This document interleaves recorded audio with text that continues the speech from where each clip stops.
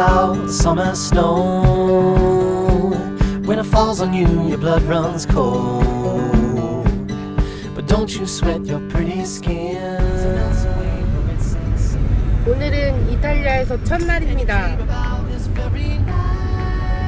어제 비행기 타고 여기 도착했고요.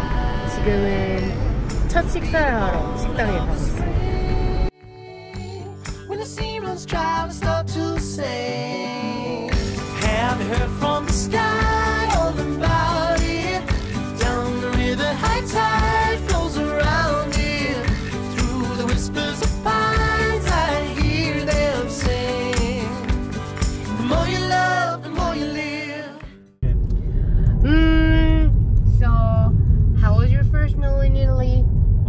So yummy.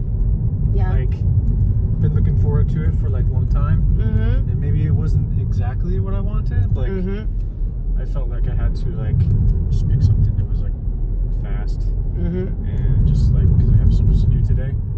Back up again, and it's real to think that I could fly across a broken bridge in the fading light. 이 건물이 지금 제가 묵고 있는 이주가 묵고 있는 호텔입니다.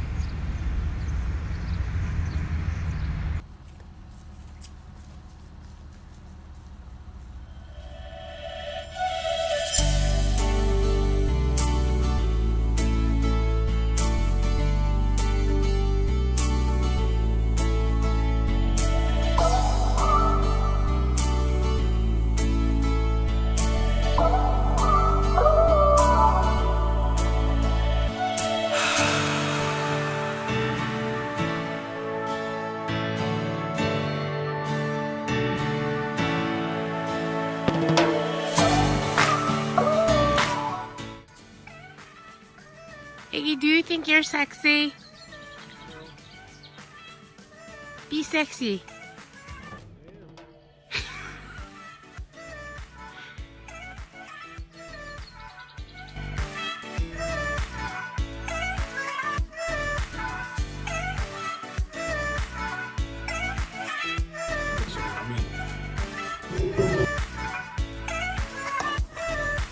첫 번째 요리. 그랜트 머리.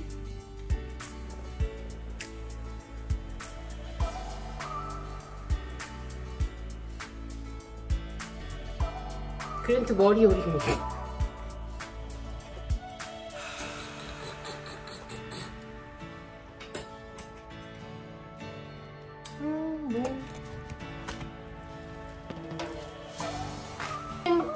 캐 다만두.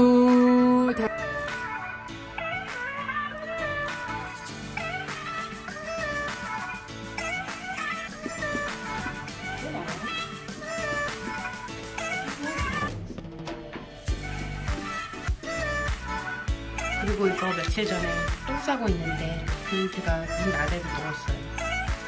이렇게 써서 제 소중한 맥 립스틱을 써서 부들부들. 그랜트 아야. 그랜트 아야 했어요. 그랜트 아야. 애기 아야해요? Yeah. 많이요? 조금요? 얼마니요? 어떡해. 홀뜨기. 어떡해. 전자렌지만으로 요리를 한번 해보려고 합니다. 그린티가 감기 걸려서 매운 거 국물 먹고 싶다고 해가지고 부대찌개 라면을 끓여볼 거예요.